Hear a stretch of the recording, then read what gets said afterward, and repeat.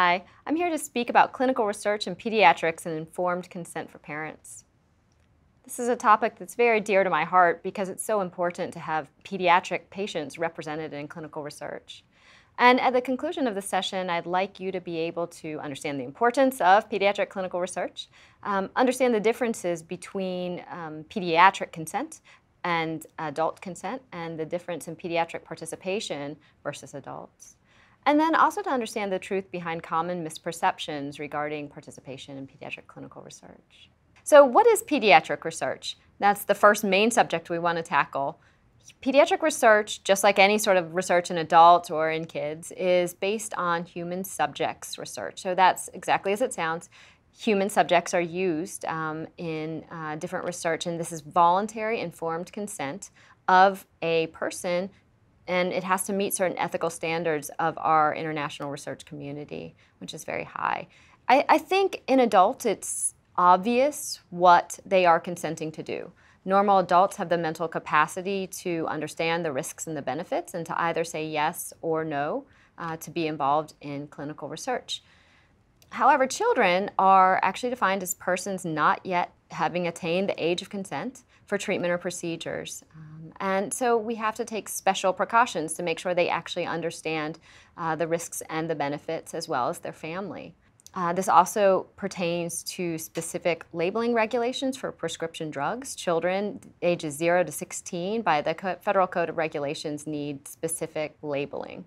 And so I spoke a little bit about the Code of Federal Regulations in terms of defining children, and they are actually who also regulates pediatric research. So the federal government has empowered institutional review boards, which are usually composed of members of the community, a board of experts, to review and approve and suggest modifications or even to disapprove research.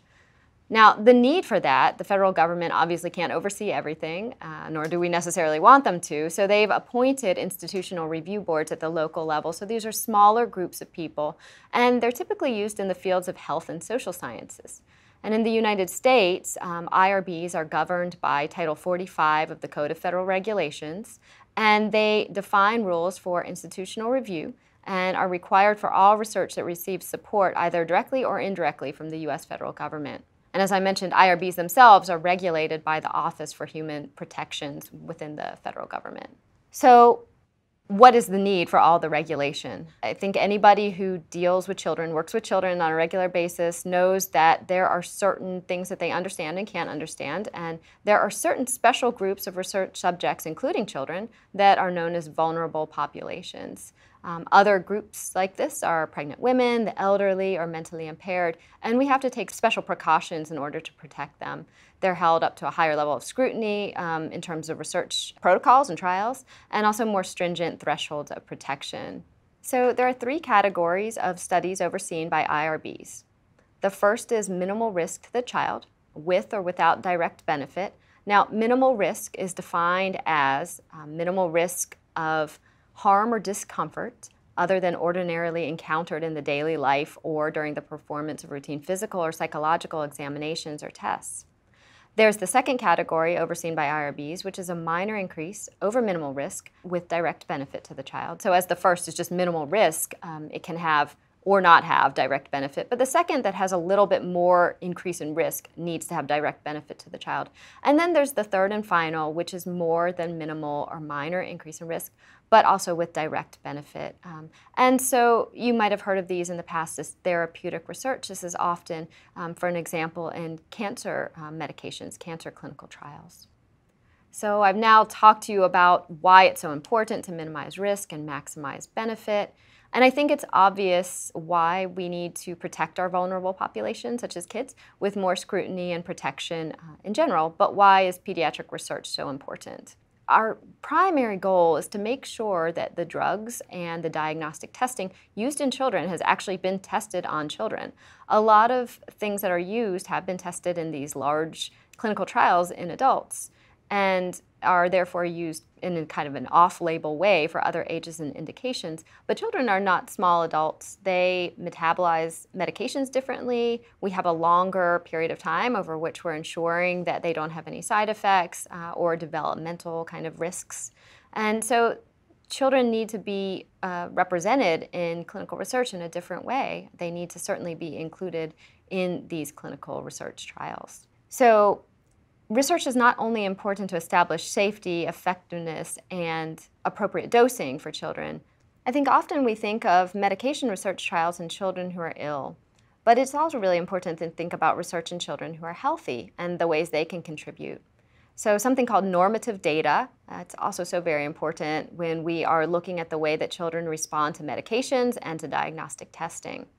And so children who are healthy also have something to contribute. This can be children who are siblings of those with pulmonary hypertension or any other normal healthy children who are interested in being involved in research, whether it's something as simple as a blood draw or something like being involved in a more complicated research trial.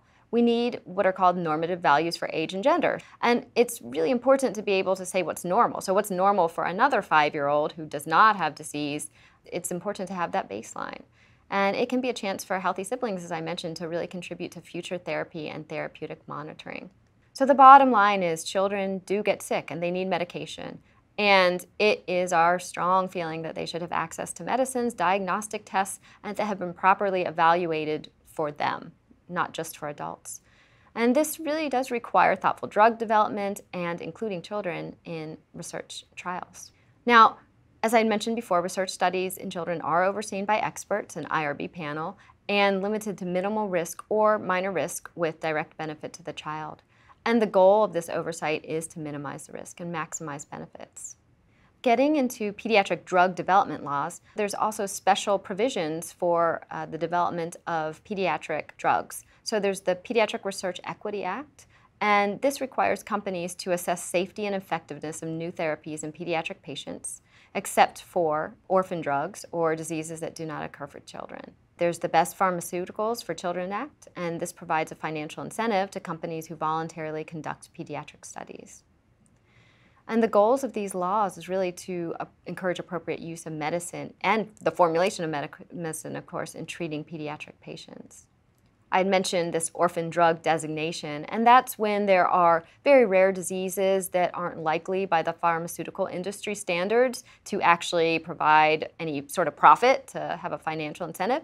And the government has also helped to make a special designation for these drugs. Oftentimes, orphan drugs, very rare diseases, and such occur in young children. They're rare diseases, they're often due to genetic abnormalities. And so it's very important that these are studied just as carefully.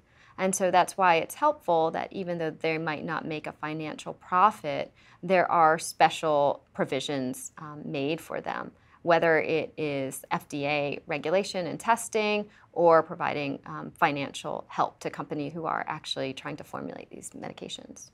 Now, proof of a medication's effectiveness can be taken from adult studies, and we do this a lot. You'll see data being extrapolated from these large adult studies I was telling you about. But is that always the best thing for the child? And I think the answer is obviously no, which is why we're so focused on the importance of pediatric representation in clinical research. However, there are some instances where medication's effectiveness can actually be really well estimated from how well it works in adults, and that's when the disease course and treatment response is similar and in some older kids. So even if we know that, though, that we can kind of assume that a certain drug is going to work well on a certain disease with a similar progression, we need to do dosing studies. So dosing studies are still necessary to ensure we're giving correct doses to children. The topic of informed consent for parents and guardians is an important one to discuss as well. So children ages 7 and older are invited to assent to participate, so they'll give their permission. As we discussed earlier, it can be hard to know if children have the mental capacity to understand the risks and the benefits. And their parents, oftentimes, either one or both, will act as a surrogate for them in giving informed consent. But we do like children to understand at a developmentally appropriate level the procedures and or tests or research they're being involved in and have the chance to say yes or no. I think very importantly to know, families are always given the information about how to withdraw from research studies and who to contact if concern arises. So if a roadblock to being involved in clinical research is worry that you won't be able to withdraw at any time, Please don't be worried about that. You can withdraw from research at any time and for any reason, and you don't even have to give a reason. Research can't really begin prior to informed consent, so you never have to worry that things will be done without your consent for your child. Safety measures we've also discussed, and safety measures for children are even more stringent than for adults. So children will receive the same care whether or not they're participating in research. And research protocols require the permission of at least one and often both parents, as I had mentioned earlier, as well as the assent of a child. So in summary, in order to have medications and tests that are safe and optimized for kids, pediatric research is vital. It's very important for children to be represented in clinical trials. Children are a vulnerable population for whom research protocols undergo more intense scrutiny and more stringent thresholds are required.